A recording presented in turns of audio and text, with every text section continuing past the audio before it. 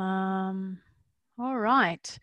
Hello, it's Sarah Lambert here, and I am speaking to you from Melbourne on the land of the Woiwurrung people of the Kulin Nations, and I'd like to acknowledge our Indigenous First Nations people who have sovereignty over this land. So with thanks to elders past, present and future, and everyone who is here to join us today to launch our open education and social justice special collection of JIME. I'm so excited to see all of your lovely faces and comments and of the authors and numerous collaborators on this beautiful collaborative project that we have been working on now since we first chatted in July 2018, Laura and I. So it's been one of those long gestations of much joy. So I wanted to first of all, hand over to Angela to welcome and add her perspective. It's been a great joy to have some extra support from the William and Flora Hewlett Foundation.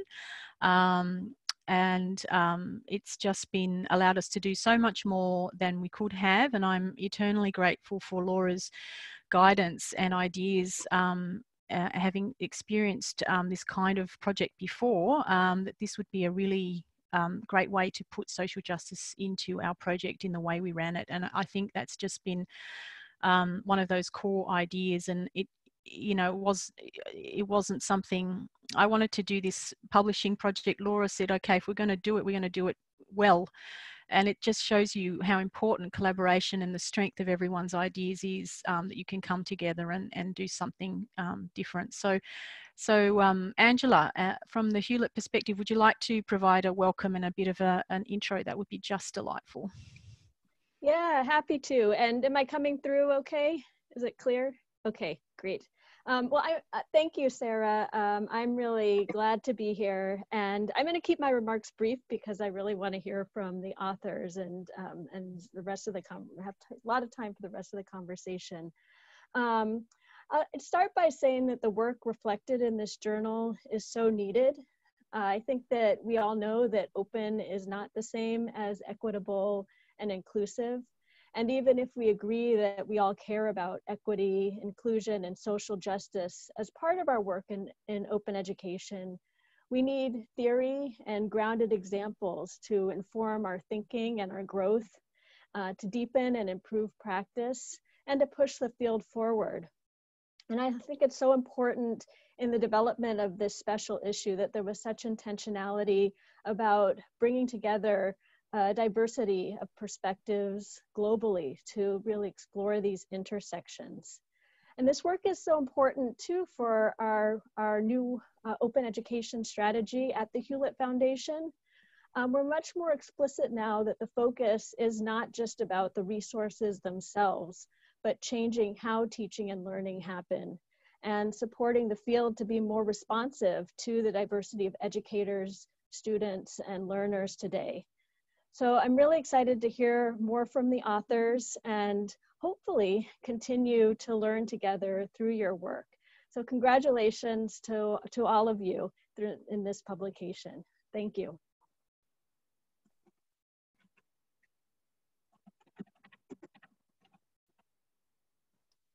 I feel like I needed to have some canned applause on hand for when you finish speaking, but I just imagine that it's going to be like a wavy clap. I feel like it's like the official launch. Yes, exactly. Woo, we did it.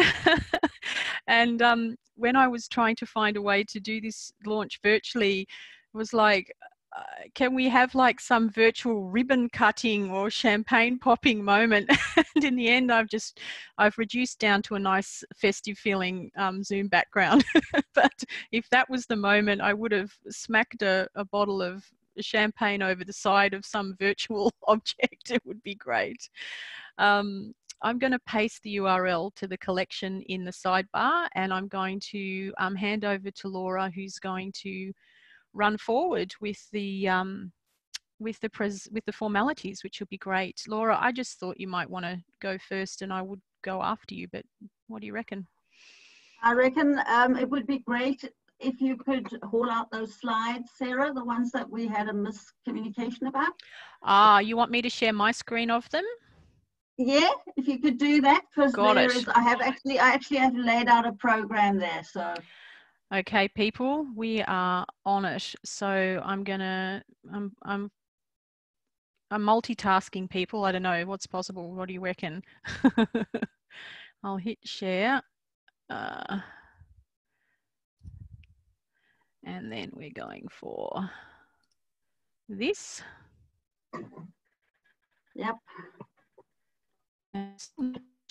How about we do that? Okay. It's loading. It's loading. Yay. Okay. How about that? All right. So, alrighty.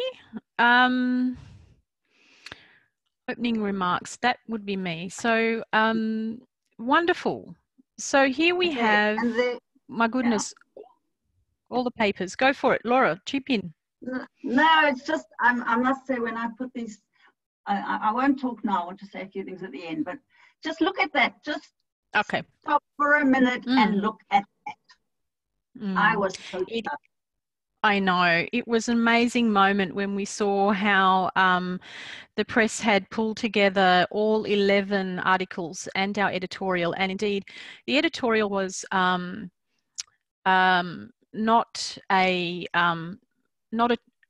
we didn't do one of those short pieces that just said, oh, there's 11 articles and they're all rather lovely. We did actually put in quite a bit of effort to give some meat and add some value from the perspective of what it's like to do this process. And also I was really interested and I'm just so passionate to work with all the authors around the theorizing behind all of these papers and how do we think through social justice and how does that add value to the work that we do and make it applicable in lots of different contexts. And so there is a theory map that I produced to try and give like a helicopter view of those theoretical approaches and the different types of ways of thinking. Laura, I think we might have, yes, yeah. This is the first one I did. So I started off reading all of those papers and of course, yes? Yeah, okay, I was just going to say there was a bit of a lag, but it's now popped up. Beautiful, yes. It was just so rich to see the different theories and the different ideas and some similarities and links and some really fresh approaches. And so I started to want to come to grips with this and develop a theory map of all of the theoretical contributions within the special edition. And by producing this, that I can make another contribution of a different kind of synthesis of what's been achieved. So the theory map is talking, and it's what is in the editorial about these theories coming from the big field of sociology and cultural studies and economic philosophy, and how these have been filtered down more specifically for education a lot more recently, and how this is starting to appear in our works. I'm going to just move forward to where this map ended up.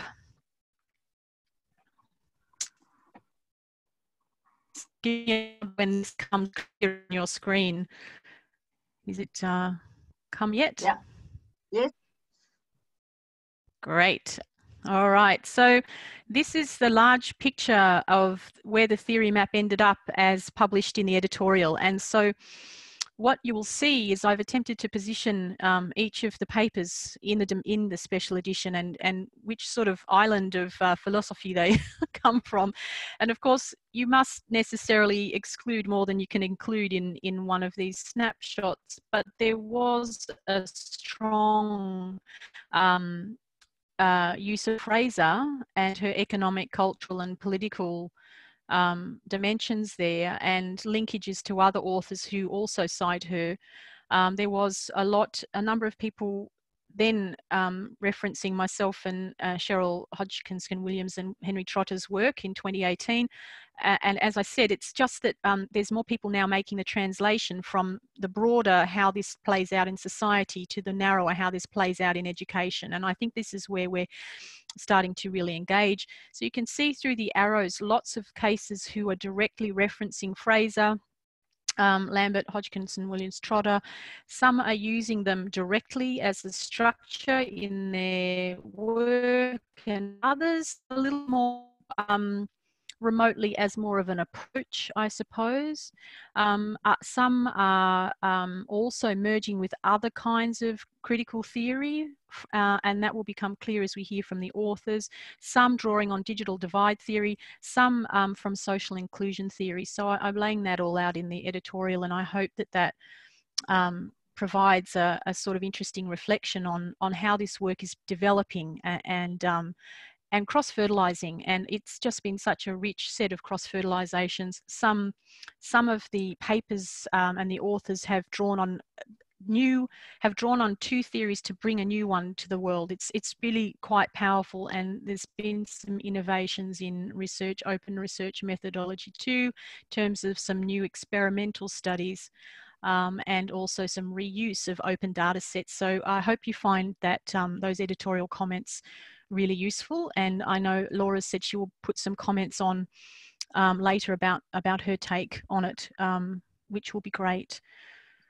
So that's pretty much all I really wanted to say, is just to point out that that's in there, and I hope that it's useful.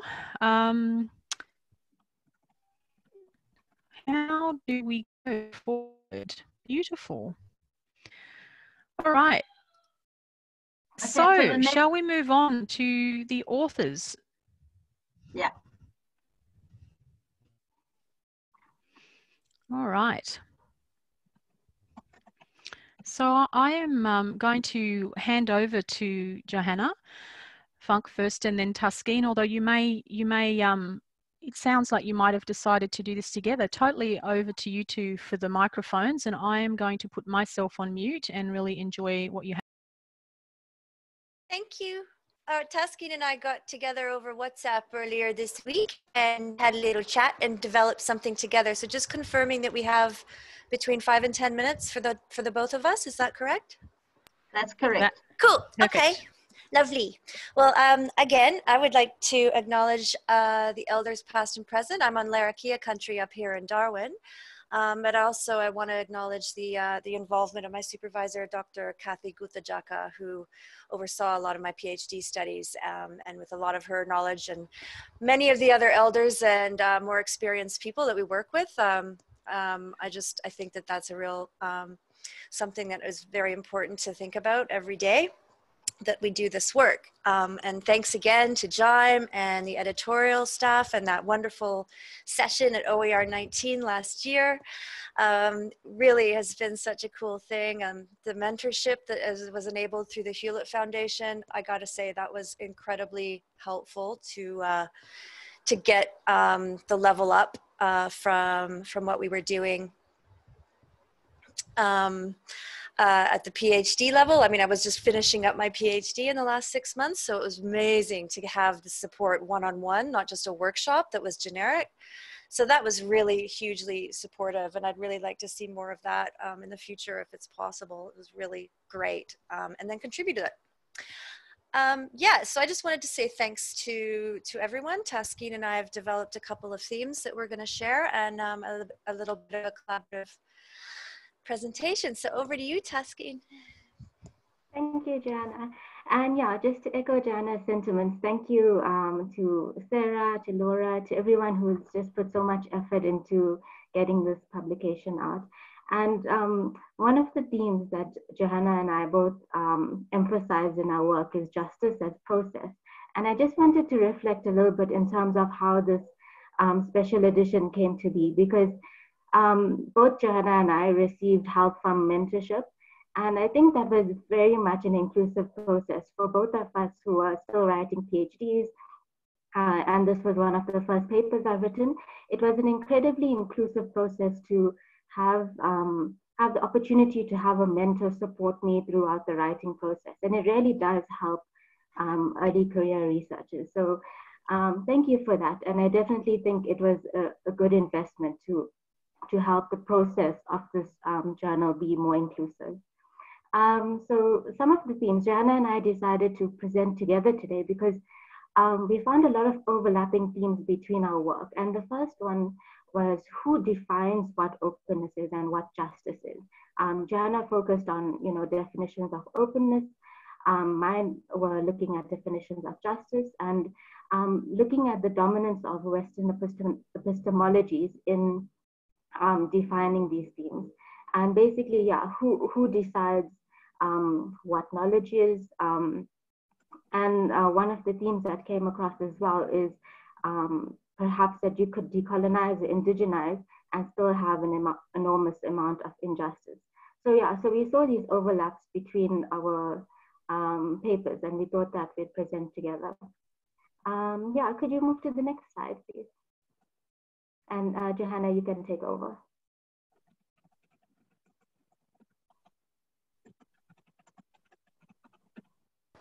Yeah, okay. So some of you will be familiar with some of these images. I've got a few resources represented in this paper.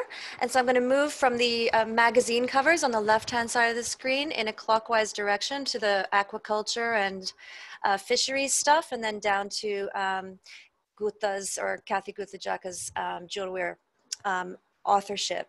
Now how these things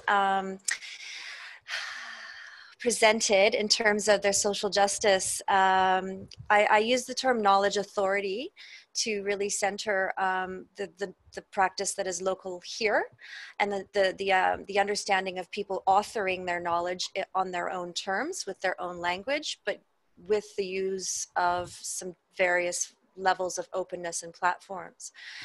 So people are exercising that knowledge sovereignty and authority, and it's not something that is as an outcome. So I'm still thinking about this as something as a moving process that is continual, and that kind of performance of openness has helped things be fluid and helped me to understand these things. So moving from these magazine covers is a workforce development. So that helps restructure employment in the Indigenous employment and workforce development from centering people in positions of authority, as you can see, to Indigenous run aquaculture and fisheries businesses that have been going for thousands of years, but have now, using Western business sense processes to help them. And then, deciding how they want to license their resources as well as they feel comfortable with the intellectual and scientific labor that they're doing and sharing with the rest of the world. And the amplification of language and knowledge in Guta's authorship, again, recenters and restructures the kind of worth of her cultural capital, not necessarily a financial outcome, but in that contentious scientific digital world. Again, the cultural recognition and reacculturation of opening dialogue between Western ideas of workforce and economic participation and success versus the Indigenous authorship of what work might mean to people out on country in very remote communities, and how that melts into the local ontologies and kinship structures that govern how people live. The ways that recognition of ancient fisheries and aquaculture practices, for example, continue to be meaningful employment that can help people be self-sustaining and self-determining on their country according to their traditional and homeland territories. And getting science to work for Indigenous knowledge, claiming digital territory with the clan membership of different sightings, for example, what Guta did. And finally, the political representation that is demonstrated here is that there's an Indigenous defined context and a changing of parity of participation from a real deficit narrative around Indigenous employment and economic participation to a real opening a dialogue about what you could do if you wanted to have a different kind of financial existence in your community, what you know, some of the options might be. And situating knowledge and keeping that knowledge on country, and showing people how we practice knowledge on country, and, you know, utilize the Western institutional tools to promote and amplify people's practices. So yeah, I just wanted to share how some of those resources measured up to the frameworks in the social justice literature that I got to engage with. And it was a really nice way to demonstrate people exercising their knowledge authority. Cool. I've just had to move onwards. We just have a couple of minutes left. So yeah. Yeah. Tuskegee, so go for it.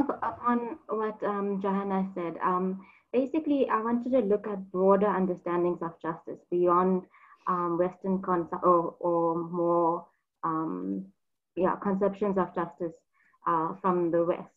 So my research looked at 27 MOOC designers from South Africa, and I interviewed them and asked them questions about their approaches to justice and their conceptions of justice. And what I found from this is that actually words like social justice and decolonization have really a multiplicity of meanings. And to just use the word like that actually doesn't have much meaning until you interrogate what someone means behind it. And so, yeah, for example, one of my interviewees said, you know, you could have, you could decolonize and still have an enormous amount of injustice. Then on the other hand, if you look at decolonial scholars, they are actually like born in contestation with the idea of like the Eurocentric frameworks that define what human values are. And so that's what led me to building this framework, which actually took a step back and looked at the social justice frameworks, but also drew on decolonial thought to understand justice, the idea of justice from different perspectives. And I came up with these three lenses, which somewhat neatly overlap with the latest social justice frameworks from Sarah and from Hodgkinson, Williams, and Trotter, and etc. So what I found was that the MOOC designers had various varying interpretations of justice, and those that focused on material injustices emphasized socioeconomic disparities, infrastructural issues, and systemic problems, based on, for example, geographic location. And those that focused on cultural epistemic injustices emphasize the importance of inclusiveness, of relevance, and of the geopolitics of knowledge. So something that was quite important in this framework was emphasizing the epistemic angle, because often when we talk about the cultural angle, you could have, different races or different nationalities at the table, but everybody could be thinking in the same way. And so emphasizing that epistemic angle, that including different ways of thinking, like Johanna had mentioned, was really important to us. Thanks. Okay. That's really fantastic. So we ended up with a new framework. So we'll have to move fairly quickly, but just a minute here if you wouldn't mind, Tuskegee. Thank you.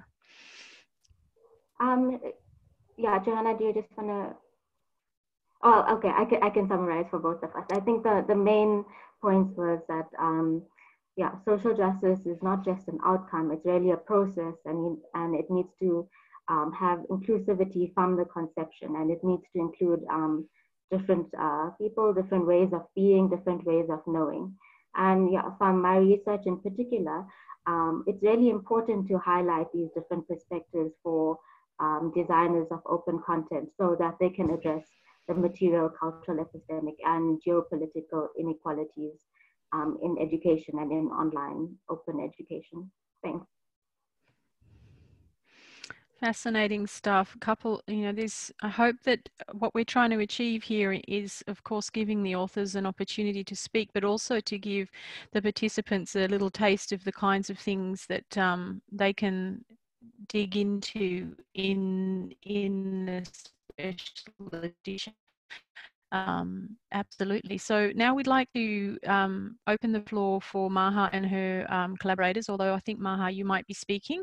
And so a wonderful paper about open educational practices, which also was thinking about a framework. So in the way that Taskeen produced a new framework, which is always a great research tool for future thinking in design and research, a great contribution there. So too, Bali, Cronin and Jane Czerniewicz really investing time in providing better thinking tools for practice and for research. And so please, Maha, please take it away. Thank you, Sarah. Thank you, everybody. I'm glad that Catherine and Rajiv are here. And so jump in, you guys, if you want to at any point. I'm turning off my videos because sound is cutting up for me a little bit. So can we move on to the next slide? So we're talking about framing open educational practices from a social justice perspective. And we're building off of two things. The main reason we did this is we thought it would be useful to include an inclusive typology of open educational practices because of all those sort of conversations about what it is and what it isn't. Includes a lot of quite a diversity of different practices, and so we're sort of dividing them across continuum of openness along 3 axes, and that builds off of work that I did in 2017. And then we're also adding this social justice focus, which builds on the work of Cheryl Hodgkinson-Williams and William Trotter, and talking about how a particular open educational practice can support social justice along any of the 3 dimensions of economic, cultural, and political. Reform, and also looking at how it works in context, and then whether that kind of reform is transformative, ameliorative, neutral, or even negative. And so the next slide will show one of those dimensions, like the sort of the framework. Can we move on, please?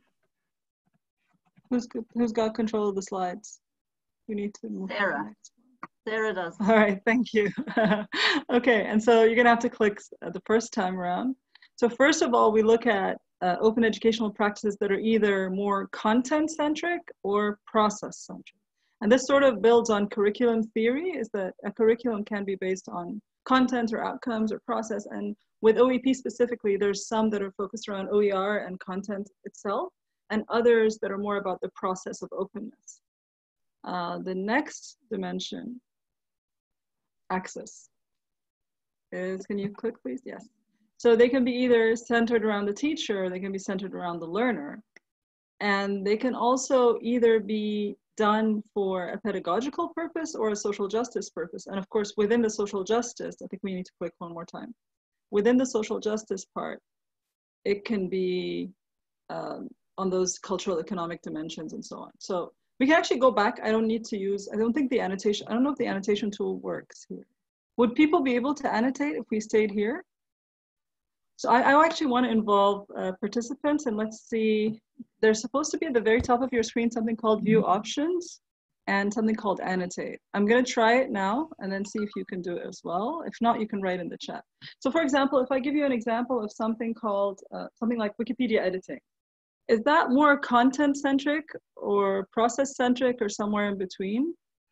What would you say? So if folks want to annotate, like you could click something like, yeah, you could also type, and also just put stars. If folks want to participate and do that, I want to discuss like Wikipedia editing as an example and think about in between. So Caroline Kuhn is saying in between.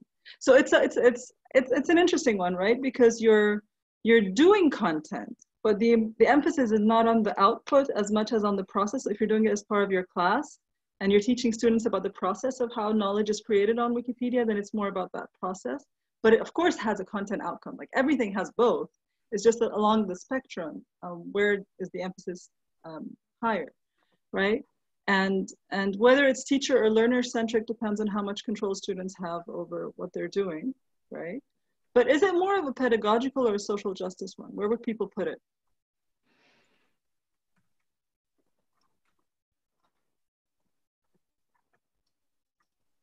The spectrum is very small, isn't it? It's like very, very small part to sort of lay out where you think it is. Where do folks think Wikipedia editing lies on the social justice?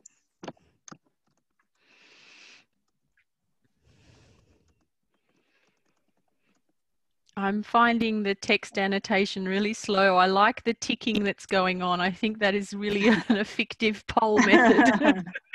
The typing was not good. We vote okay, with so our I'm finding a ticks. spectrum. I'm finding a spectrum of responses, which I think is really interesting about this one. So I want to hear from folks who feel like it's more towards pedagogical and from someone who thinks it's more towards social justice. So is it easier for people to type?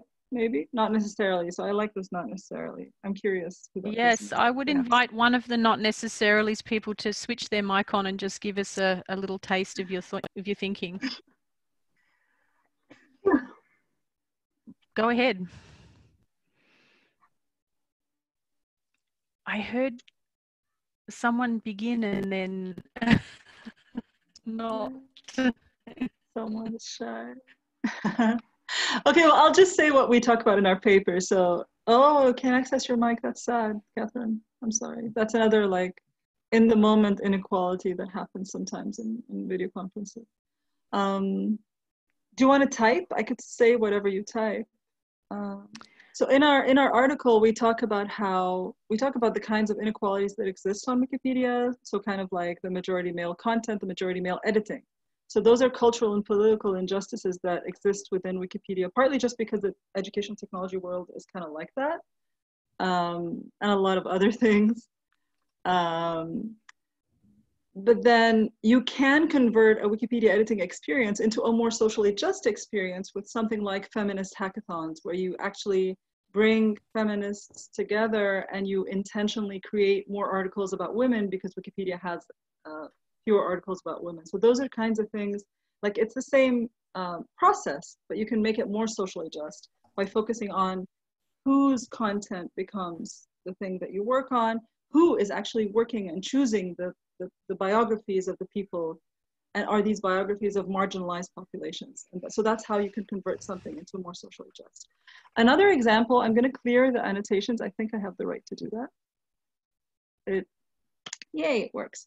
All right, let's talk about something like hypothesis annotation, for example. If you're all familiar with this, so this is an open, and I think Amy Nussbaum, no, not Amy Nussbaum, someone else who's not here probably wrote an article about annotation for this issue. Monica Brown, thank you. Monica and her collaborator, Ben. Oh my goodness. Right. So yeah, I'm going to come back to that later. Right. Sorry, so Caroline Kuhn is saying, that's okay. So Caroline is saying that it depends on who's leading the annotation and how they do it. It needs intentionality for something like collaborative annotation to be more socially just, right? Because you could end up, for example, first of all, you can end up always annotating canonical works by white males.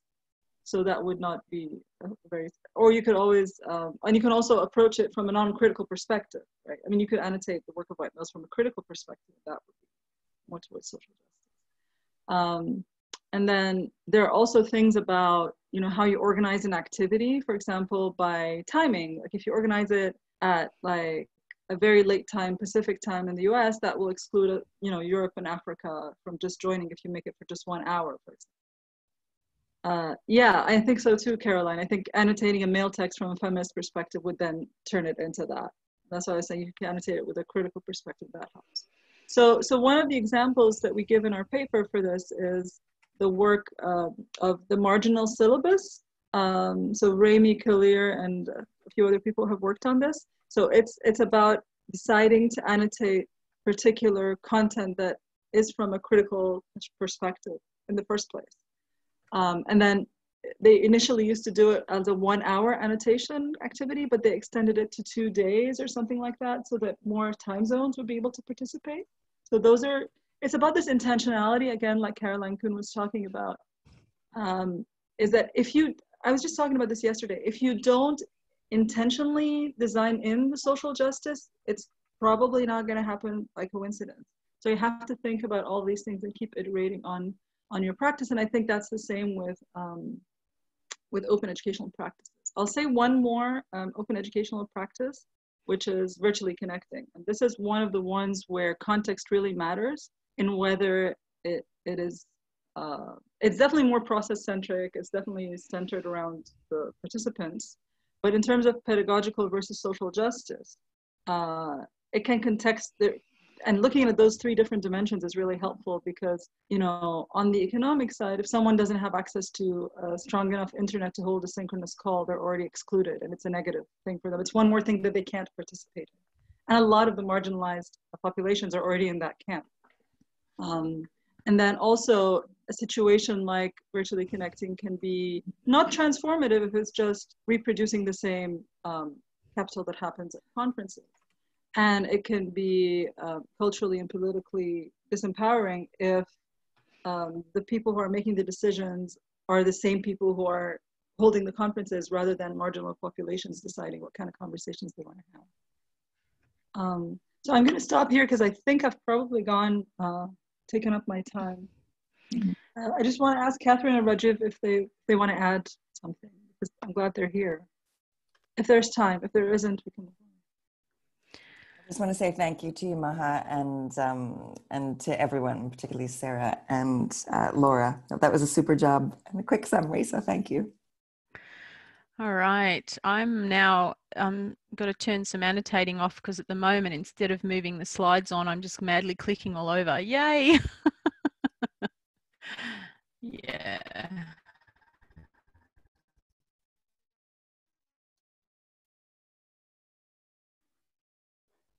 Sorry, that slide is going to slow you down. That's all right. I'm getting there. All right. So thank you very much. Now I'm going to hand over to Jacob Jenkins to talk on behalf of his author team about his study. And Jacob, take it away. Thank you, Sarah. I was going to get a timer going to help myself. Yeah, thanks, Sarah and Laura and Hewlett and everyone, of course, behind the scenes for making this possible. And I want to thank everyone here. I feel like I'm like sitting ringside at an all-star game or something with everyone that I'm seeing over here and hearing from. This is great, an open movement. And then here you can see on this screen, I should thank and put a shout out to the number of co-authors that I know at least one or two of them are with us here right now listening in. So thanks a lot, Jamie and Luis and a few other people if you are here. Our study, as you can maybe tell from the subtitle, looked at textbook affordability as a social justice issue, which goes along with the special issue, of course. But more specifically, it was looking at the impact of textbook costs on historically underserved students. And some of you, I suspect in a group like this, you're all, you know, extremely aware of prices and aware of adoption rates, and you're in tune with all these things. But there might be one or two of you that, if you're anything like me, were surprised to learn that there's a dearth of studies that look specifically at textbook affordability issues along those lines within historically underserved student populations. And when we first started this project gathering the data, in fact, we could find 0 articles published that specifically were looking at historically underserved students. And then by the time we collected our data and really got everything together, a Culvert's article, et al. 2018 came out, which is, you know, a great article looking at a similar topic. And again, the point being, this was really, you know, a topic that really we felt like needed to be looked into, because oftentimes I guess maybe it's even assumed that this population can be helped the most from open education resources from the affordability aspect, but there was just no empirical evidence out there, very, you know, big lack of it. So just really quickly, I mean, I can tell you a little bit about the methods. I don't want to spend time there because you all can read things for yourself, but then I'll just tell you what we found, because you know, even though in an odd way, academic way, we were excited to actually have significant results, you know, to show that this is an important issue. And then ultimately a little bit of discussion. So the methods, the only thing I wanted to mention to not spend time there would just be that we're a Hispanic serving institution, 4-year public university. We surveyed over 700 students. And so that's about 7% of our overall population. And we got a general representative sampling. And I can tell you more, and of course the methods section tells you more, but maybe that gives you a little bit of an idea of where some of this data even came from. And then we were looking at it, like I already said, looking at some of these issues and some of these questions we were asking specifically for historically underserved students. So we were looking at low-income students, racial ethnic minorities, first-generation college students. Those were our 3 major categories, because yet again, being a Hispanic serving institution, they also align very well with our own student body. And this is the only slide, since we were asked to only send a few slides, this was the one slide I sent that you're seeing now with some of the results. This is obviously for first generation students, and it had the most statistical significance. I should mention really quick, if I can look at my own cheat sheets, that, you know, all of the data was compelling, we felt. You know, if you even looked at the entire student population, if you looked at all of the results rather, not including non-first generation, including all incomes, all race ethnicities, 90% reported stress levels on a scale from 1 to 10, like type. The average was 7.0. 80% of all students said they had not had their textbook on the first day of class. 65% reported not buying their textbook at all because of cost. And I'm looking at this list. I'm not even going to go down the whole list. It continues along that line. Almost 10% of all students reported failing a class due to textbook costs. You know, back to the idea of maybe not buying the textbook to begin with, and then hence down the line failing. So that kind of gives you an idea. So then we specifically were looking at race, ethnicity, low income status, and first generation status. And with the race ethnicity, we were only able to look at the Latinx students and compare it to white students simply because of the you know, the demographics of our campus. We didn't have a large enough sample size for some of the other race ethnicities or any of the other race ethnicities. But to give you a little bit of an idea, that's not on these slides, what 85% versus of white students versus 91% of Latinx students reported high stress levels. It was also statistically significant when it came to first day access, the amount of students that avoided buying a book, the amount of failure rates when you're looking at just race ethnicity. It was a similar story with low income. And then the most statistical significance, though, was here with the first generation students, which is a slide you've seen for a little bit here. And that's the reason I sent that one along, so at least you could visualize some of the numbers, because it can be confusing, I know, if someone's just talking about them. But as you can see for yourself here, these are all statistically significant. And you can read for yourself the idea of the stress, first day access, having it at all, you know, not buying the textbook because of cost, knowing beforehand that it was going to hurt their performance. You know, almost 50% of first generation students just knew that going in, but that's the reality they feel like they live in. And then when you're talking about avoiding class, the last line there, you can see that obviously speaks directly, almost twice as high percentage-wise with first generation. And so that speaks directly to time to graduation rates, things like this, which also gets into student debt and a number of other things that we talked about in the discussion section. So you could switch to the next slide. Maybe I think I'm essentially out of time already, but with the discussion then we feel like this was arguably the second, or, you know, one of the only studies that we could find that is specifically looked at empirical data of historically underserved students and textbook affordability.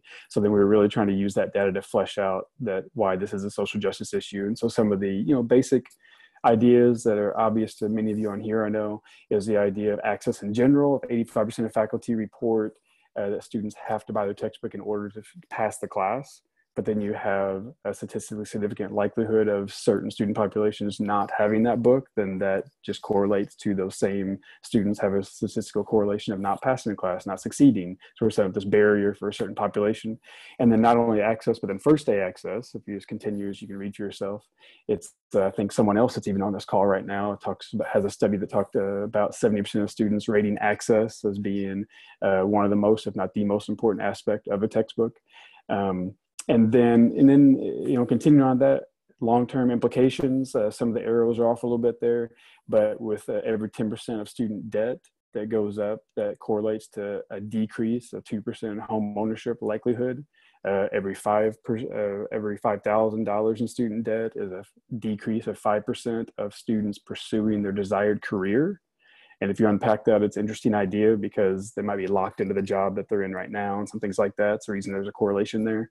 And on the flip side, if you're debt-free, it correlates to 138% more likely to pursue a master's, 100% more toward retirement at the age of 30 if you graduate college from debt-free. So there's just a number of ways of looking at this from a social justice element whenever we now have empirical data that shows it's a greater hardship for student populations, for certain student populations, and that affects their overall access, first day access, and even the long-term implications. And so ultimately, if I had more time, we could unpack this for days about the, I don't know, maybe false meritocracy that we see in higher education and how this is an issue that we should all take on, and with open education resources being one of the avenues to do that. Thank you so much. I think the discussion and implications section of this paper is really powerful, and I really can people to read. In fact, all of the papers have strong recommendations for practice, strong connections to implications. These are a really strong set of papers, and I thank you for taking us through this one, Jacob, because you've really drilled into some of these implications that are really important for us to discuss. It is really great to hear about that one, and I'm going to move over to Suzanne now, who is going to talk about a case study. No, actually, wrong note. Cheat sheets. It's a systematic review. So a systematic review of gender. What an amazing undertaking.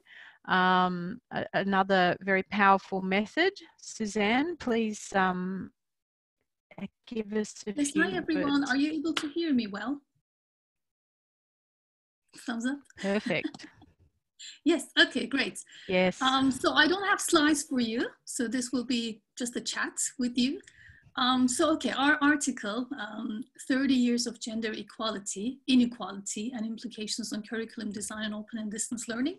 So this has been a collaboration with Tuğba Öztürk from Ankara University, Hasan Uçar and Aras Bozkurt from Anadolu University, and Engin Karahan from Osman Gazi University. So we're all Turkish colleagues and we work together on this.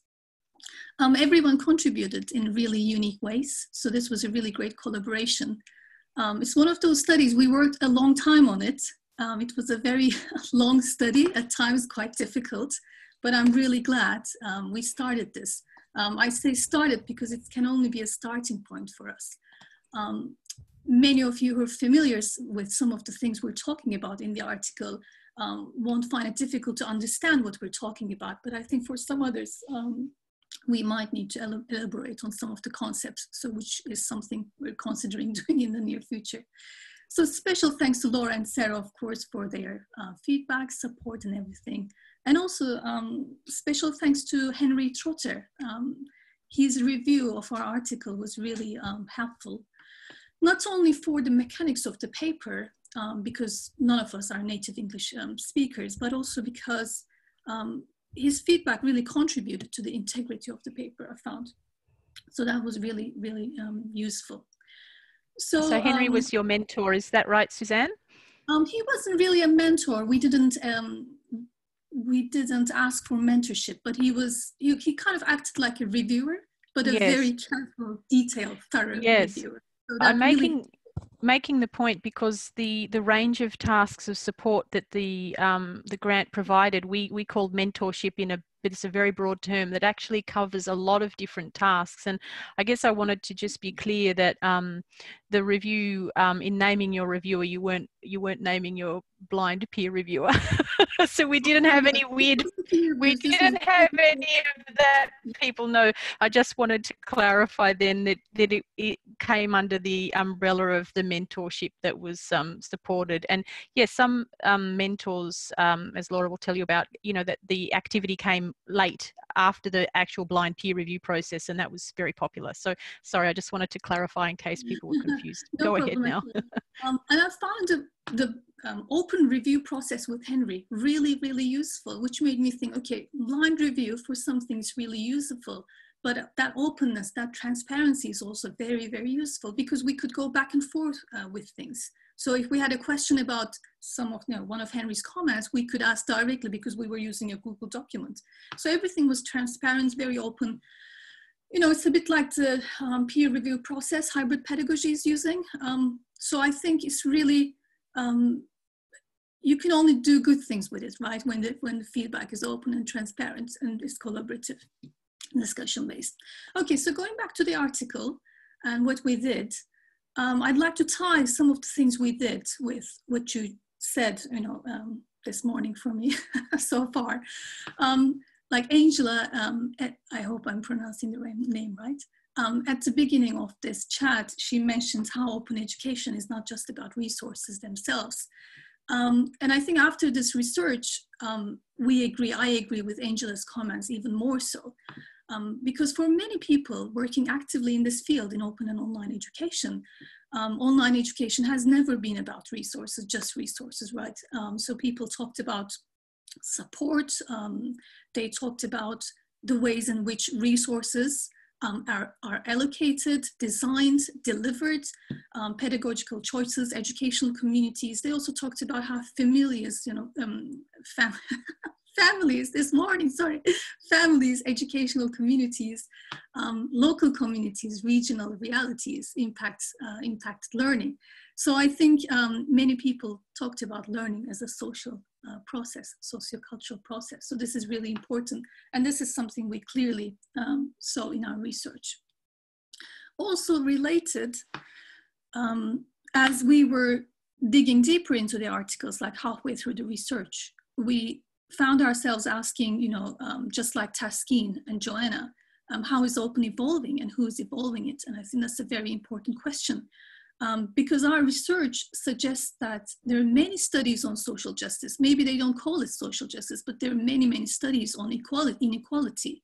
But these have stayed on the margins of open and distance education literature. So it's really important to go back to that literature, the marginalized, forgotten literature, and see the kinds of debates there, to build on them. That's so important rather than reinventing the wheel.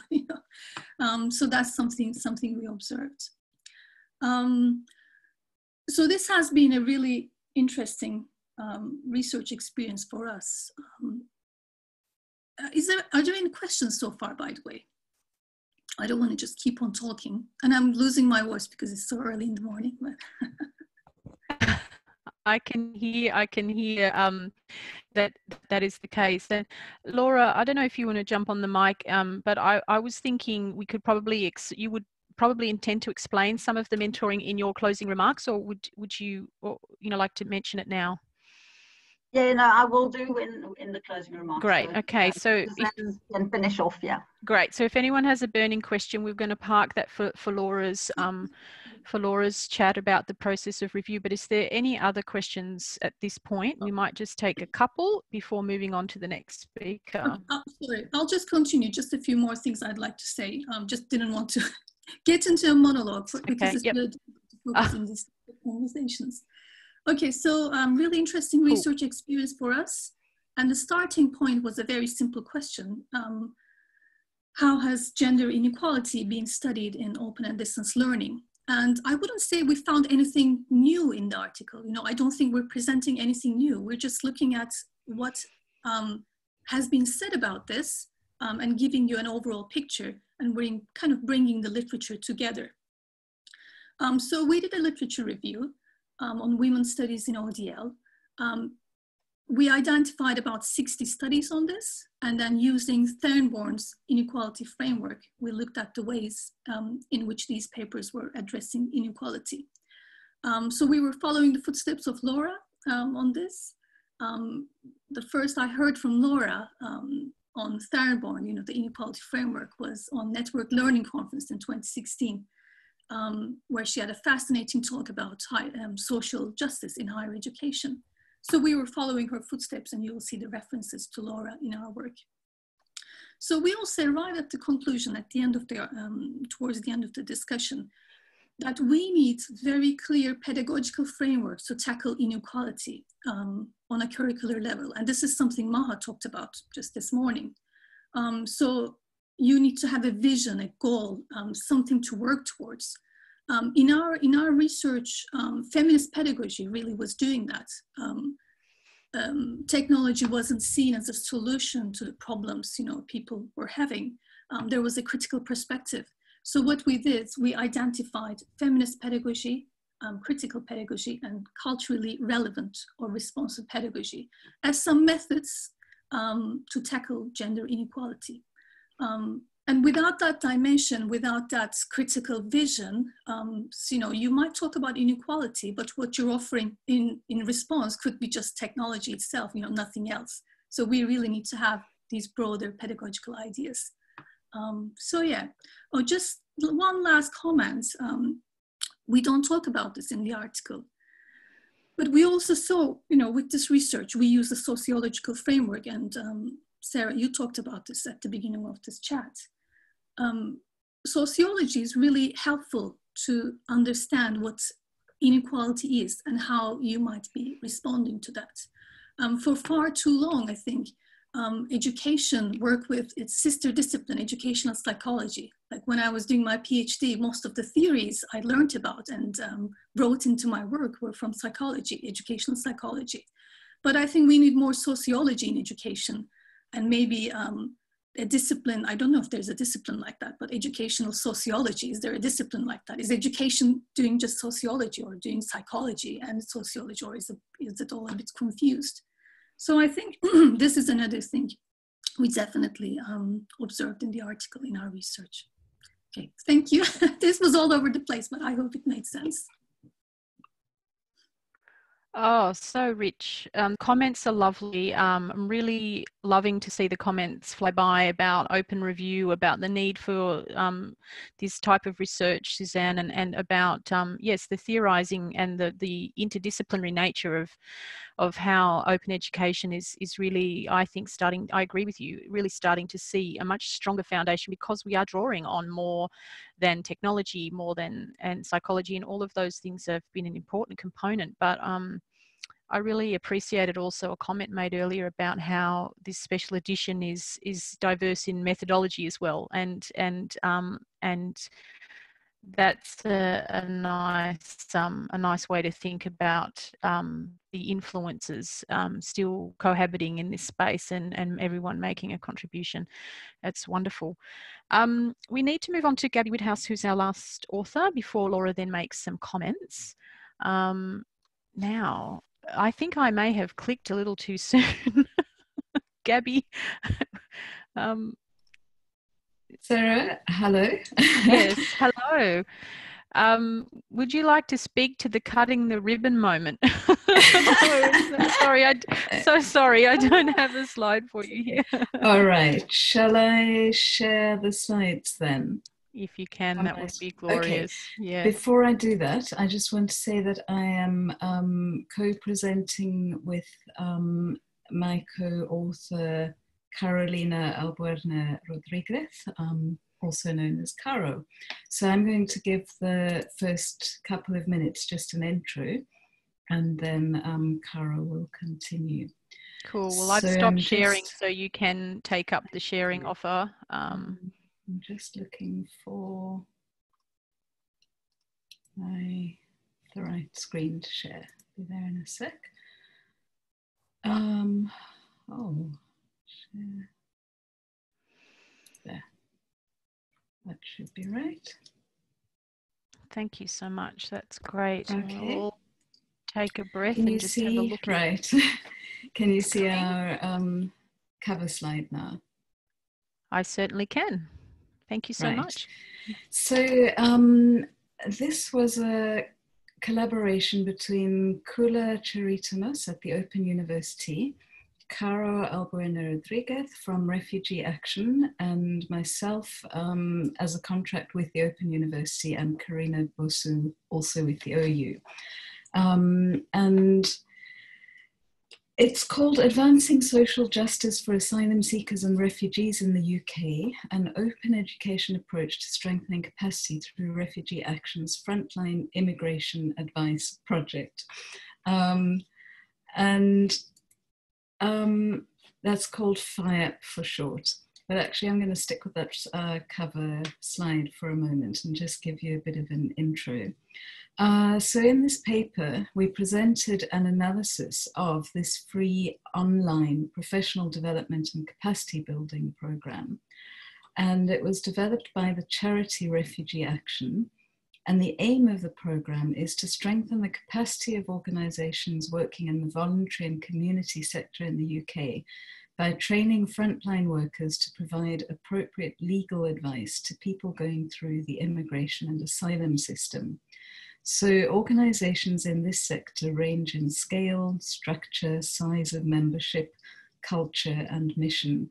And the frontline workers who the program is aimed at bring a range of different backgrounds and skills to the table, and they're employed in a variety of roles, including caseworkers and advisors. Many of them are volunteers. So the Frontline Immigration Advice Programme included 3 elements. The first was expert guidance to organisational leaders. The second is a series of online learning programmes for frontline workers, which prepare participants to register with this government body as immigration advisors at these 2 levels. And they're very legally technical and complex content-wise. So they do require quite in-depth study to pass these exams. And then the third element was, or remains, communities of practice, both online and offline for frontline workers.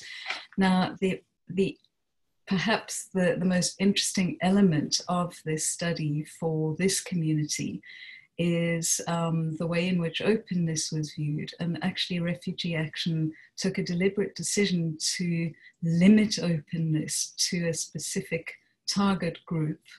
And they did that for both practical and ethical reasons. And I'm going to hand over now to Caro, who is going to explain a bit more about that. Thank you, Gabby. Thank you for that great introduction. And thank you to everyone really for having a non-academic in the bosom of this special edition, but also in today's launch. I'm really grateful. And as the daughter of and granddaughter and great-granddaughter of teachers, I always feel very at home in this community, but thank you for all the learning that I've done in the last few months and just in the last hour. You are so very, very welcome, can I just say, and this paper to have a community collaboration meant a lot to us. It really, really did. On a professional level, what it means for open education's diversity is not just about, academics and educational institutions owning this space either. I actually think this is really strong, and yes, so just super duper welcome and thank you.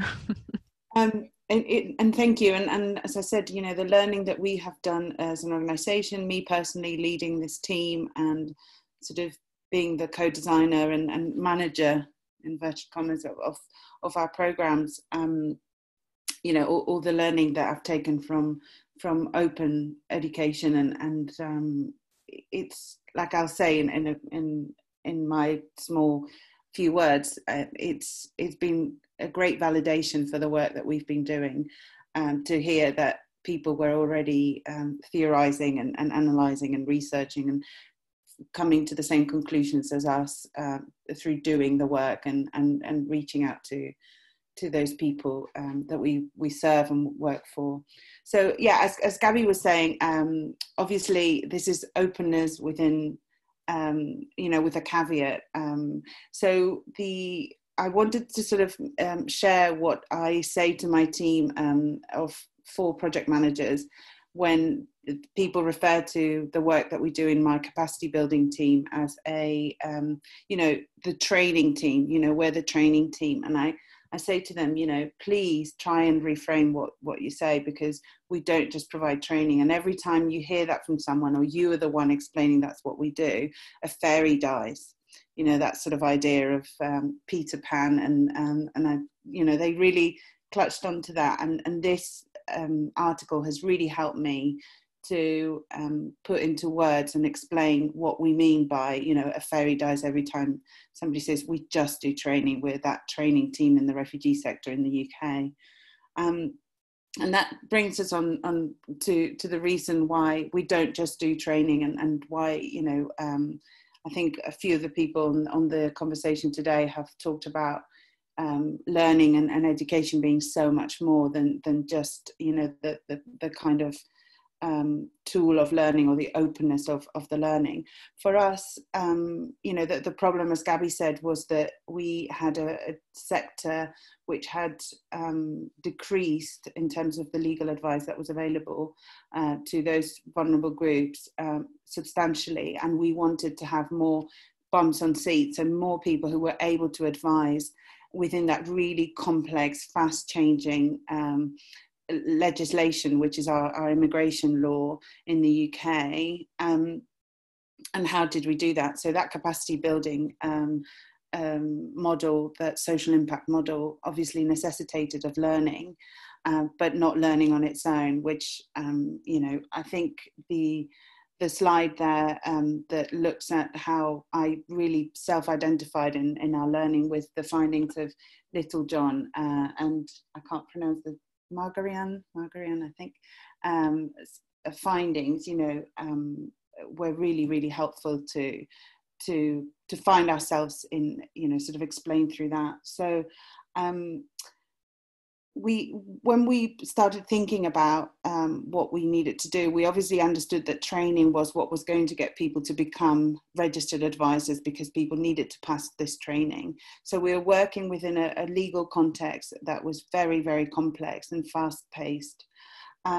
We didn't really have the funds to just get more solicitors out there in the community. So we looked at what the assets were that already existed in the refugee sector in the UK, and really thought, well, a lot of these people can be advisors themselves and can train through this program.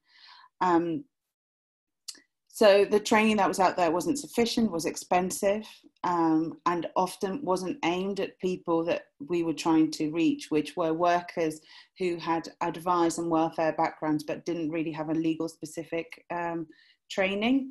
And like Gabby said, you know, through the work that the Open University's evaluation of our program did, they found that a lot of the people on the learning program found the subject matter quite taxing and very, very difficult. So obviously we needed to make sure that that learning was not just a good sort of syllabus, but also that we were providing organisations with that working practice support. So that third element there in Little John's analysis, but not without thinking about the scalability of the issue, which obviously involved tech and involved online learning. So I guess, you know, going back to the question of openness, which obviously you're all experts in, and Gabby and I had a really great conversation about yesterday, I guess, you know, why haven't we made this kind of a real open resource? Kind of boils down to the fact that we work within an ecosystem where there are already kind of open access tools and information that people in the general public can get to in terms of blogs and toolkits around legal advice.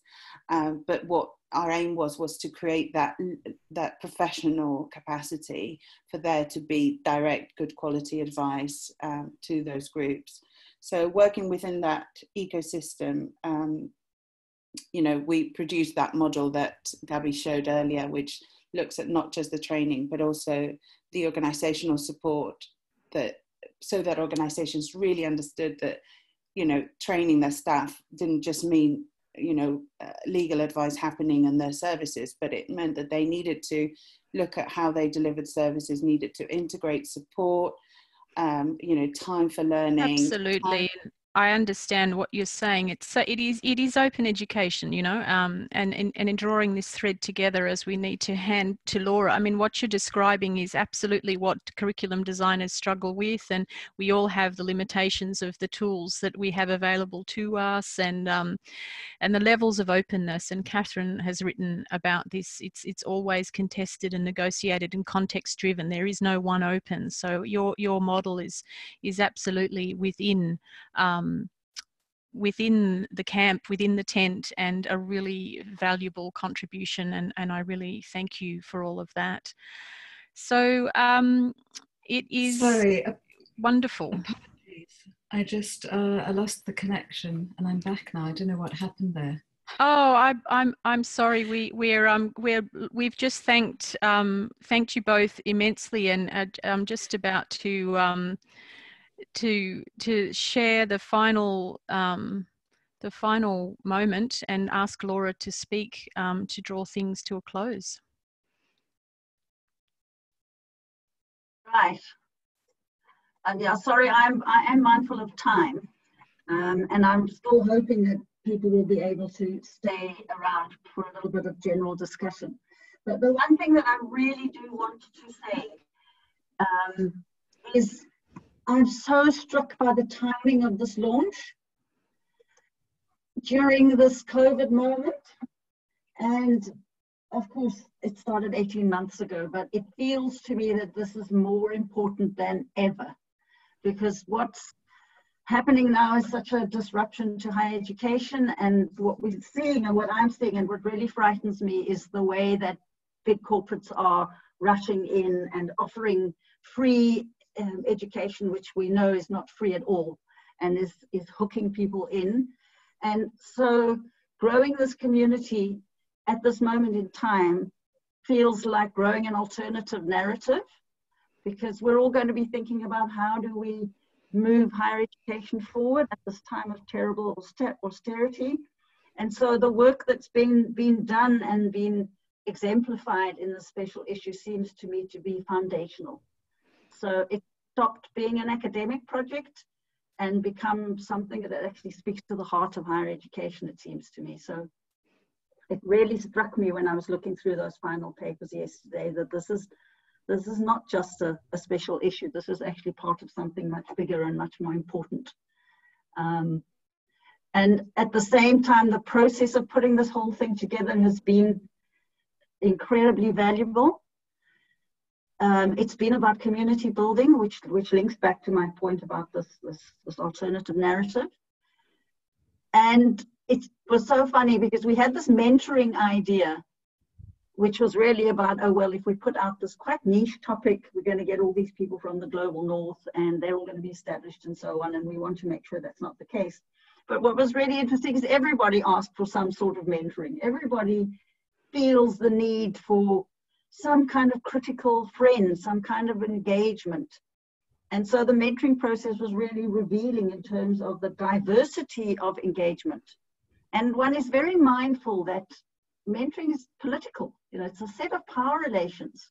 And it's a credit to the three mentors that we had, that they were so flexible in terms of responding to what people asked for.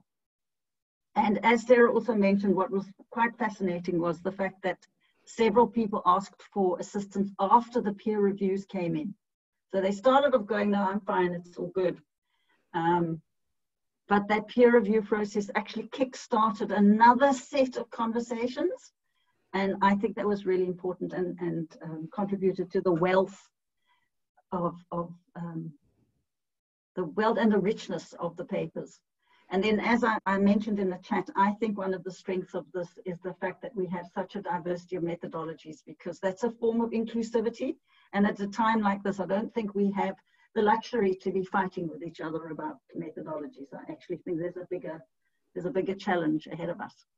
So with that pair of scissors, which of course is an open image, I just want to end by thanking everyone. I wanted to thank all the authors by name, and then I realized that I would completely mess up the pronunciation of so many of the names, which is probably a good form of the sign of the inclusivity of the range of authorship. I'm just going to thank everyone. There are a number of authors, of course, who didn't speak today. We asked for volunteers, and some people couldn't because of time zone issues, but of course their papers are there. I also wanted to thank JIME and Martin particularly for loving the idea and going with it, and Vicky and Tim as well for their patience with us and the various, processes and backwards and forwardsing. The mentors who I've mentioned were so responsive. Sarah, of course, because this has been very much a two-person facilitation process. And then lastly, Hewlett for trusting the idea. I mean, I don't know about a funder who says, yeah, we'll find some discretionary money to try this out and to pay for some extra article processing charges. So thank you, Angela, for actually believing in this. I think you've heard from people today how important it's been. And now I think we can all admire that cutting of the scissors and officially declare that I've never done this before. No one's ever cut a ribbon. So here's my virtual cutting of the ribbon that the journal is officially launched. Whee!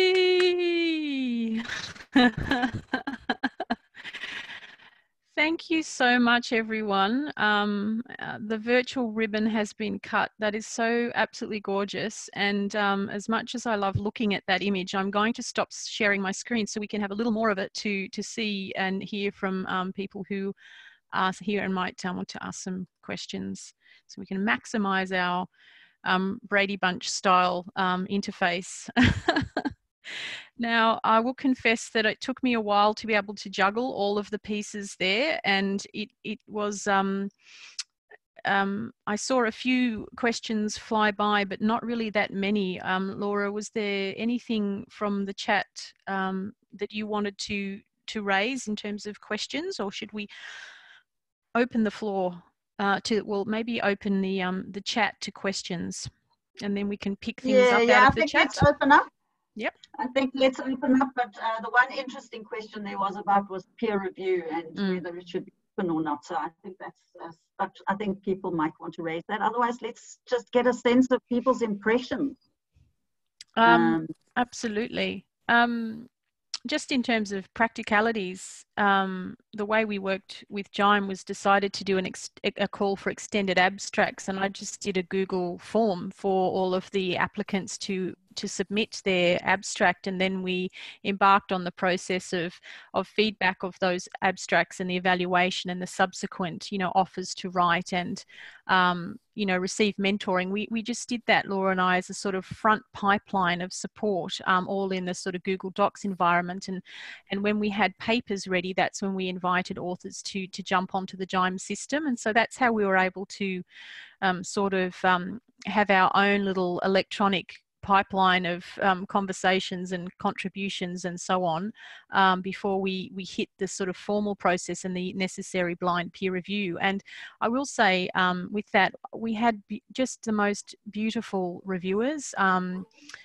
I had a number of reviewers I would reach out to when there was a timeline and someone had said, perhaps, oh, I'm really sorry, I can't do that.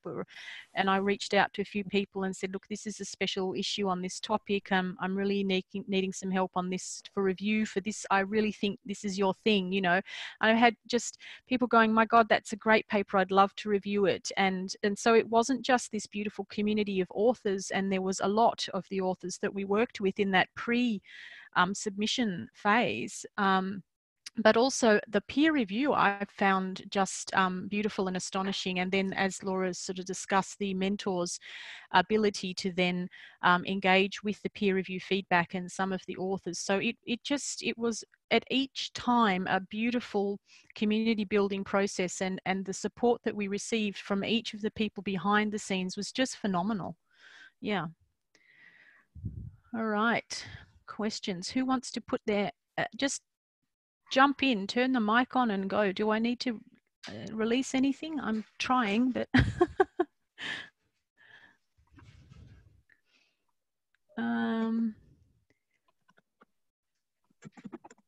how do I? You don't need to do anything. I think everyone can unmute themselves. Unmute just usually when it's a large group. Yeah, it's just when it's a large group of people. Go ahead, Caroline. Caroline, do it. Yes, please. Yeah, hello, good morning. I just wanted to say something that is maybe not a very scholarly question, but I think for me, the whole academic process of writing and understanding, and I need things more on the experiential manner, I think. And being here, I just got really, really deeply in me what a good literature review is. And it's about talking with all these wonderful authors and people that you know, and that you have heard, and that you see them here. And it's all really so human. It's also inclusive. It's also, it's really walking the talk. And yeah, I was just thinking, when you have master students doing the review, this is what you will advise them. And it's all so clear, and so it's so not fake. I don't know how to explain it, but it's just wonderful. And I'm so touched by all what I heard, and it's just really, really, really wonderful, this.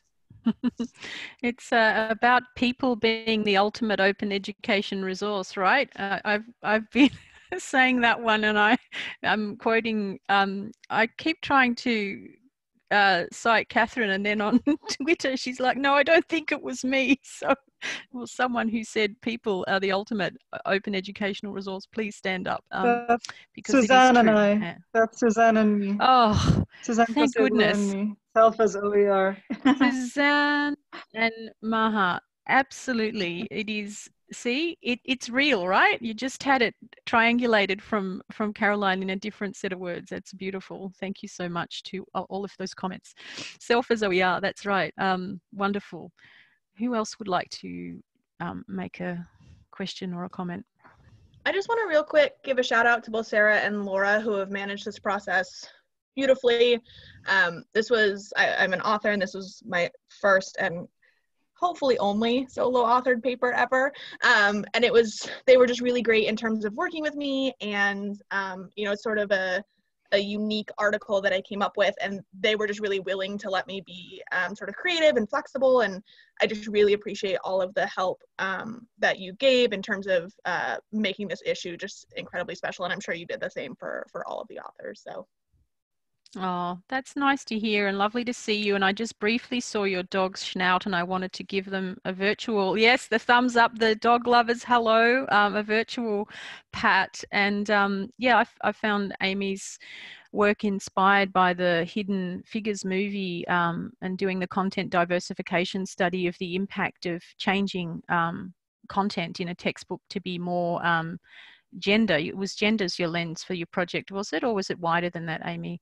It was a little wider than that, but a little wider than that. Yeah, in a psychology text. I just found that again a really important preliminary pilot study of a sort of quasi-experimental nature about student perception of that. So I think we're going to see more of those types of things. So we're really proud to have your paper adding a lot of value in this. And I think you said to me, open education's not your main lane in your mind, and that's right. And this is where we're coming from, all these different disciplines. And if you don't get this kind of support, I think, you know, it can feel like you just feel like an imposter. I heard this a lot. You feel like an imposter from another field. But what is open education if we can't make it open to other disciplines? Because how can we get the richness if we're stuck in our own lanes? Literally and physically and metaphorically. So really great to have you. Thank you. Who else would like to dive in? I see so many smiley faces. The dog. The dog's making me smile. Hi. Oh, good. He's beautiful. Just to echo on that too, Amy, you make a really good point. And it was a really, really amazing process to have someone just to be bouncing ideas back and forth, including yourself, Sarah. Like, it wasn't just this one-off thing or this remote kind of, there was all kinds of modalities that we were using in the mentorship process. And it was really kind of practicing open practice that we'd like to do with our students, but have it done with us. And it was a really, I think, a testament to that lifelong learning idea that we could do everywhere across whatever we're doing. I mean, Susan also said, you know, we might be doing social justice, but we never really called it that. And that was something that I also realized when I started looking into that literature. I had my head in so many other books. So yeah, it was a beautiful way to broaden my horizons. So thank you, all of you. You're very welcome. Do we have any, here's another thing. How many PhD candidates did sign up for this marvelous process and who have currently passed their Viva? Tuskeen, Johanna, Amy, Carolina, I think, and for those of you who, you know, the elephant in the room, I'm still waiting on mine being examined, so I don't even want to talk about it, all right? But it was beautiful to be able to support so many PhD candidates who were just on these rich pathways and finding, you know, it took a while to kind of twig, I think, through the process that there was a number of people at various stages of their study. So that was also, I don't know, it makes you feel that you must take also a lot of care. So there was the camaraderie too. You know, occasionally I would just sort of go under a rock for a period, and when I'd emerge, it'd be like, ah, you get it. I've been under that rock. So yeah. Caroline is, yeah, there's a number of us, and those of you through it, I'm sure, feel great empathy for that. And perhaps the special collection did provide a timely opportunity for some of those really rich studies. Yeah, who else has got some reflections on this or questions? I just wanted to say something real quick. First of all, anyone who finishes their PhD during a pandemic has to have like a special award. And in your alternative CV, remember to write that down, because that shows so much more resilience than a normal human being would have. And Sarah, the fact that you co-edited a special issue like this one, and it's a mammoth special issue, while you were still working on your PhD, you're a warrior. So that's another level. I mean, I'm sorry. I mean, Laura Czerniewicz is really experienced, but someone who's working on their PhD and to also do this at the same time, that is tremendous. And to also then do this extra effort of organizing something like this, which I know was not easy for you. And it's made such a difference to all of us to be able to be here together and celebrate something in the midst of these times. Yeah, it did. Something else. It Thank did. you so much. I think my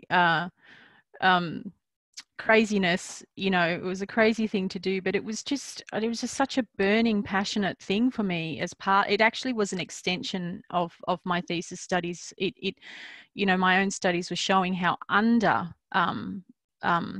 representative social justice views were in publications, but they are so present in the conversations we were having as practitioners at conferences. And I'm like, why is it almost impossible to cite a justice-based paper in this field? I'm like digging high and low for my own studies. So it was actually quite a personal thing. And in the end, although there were a couple of points where it was difficult, I found this project gave me great joy and gave me great energy to finish mine. It actually, all of you have helped. The energy that I gave out came back in so many ways. I just feel so proud and happy. The whole process has been just tremendously energizing. I am I guess just that kind of crazy person, what can I say? But I did have a small rest afterwards, she said.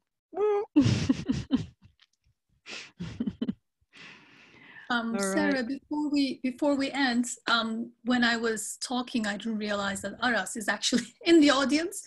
So maybe he would like to say hi to everyone. I just wanted to acknowledge the fact that he's here. And sure, lovely. I can see the waving now, yes. It's all right, you know. Susan told everything about the article. I just want to say good morning from my time zone. Good afternoon and good evening, whatever you are, wherever you are.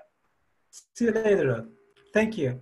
And guest editors, they really did a great job of this. Thank you. Yeah, it's a pleasure. Yes. Take the passion forward, says Laura. Absolutely. I think that may be the note that we end on. So moving forward, I'm sure there'll be sort of a social media sorts of Twitter type of activities, sharing these papers. Maha, you made a glorious suggestion about annotating things. Sorry, a few disruptions. You know, we could do like one a month for the next year type of a thing, and it's very tempting. We probably just the organizing could be curious, but you know, thanks again, and let's be sharing this work and citing this work and reading this work and being lifted up by it, supported by it. Let's you know, use it to sharpen our thinking and our conversations, and make this a truly useful set of papers, and that will just be the ultimate compliment, I think. Yes.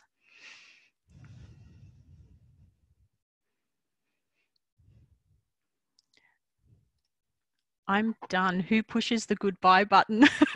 Angela, do you want to say something before we go? No, just thank you for including me. I'm so glad I was able to be here for this conversation.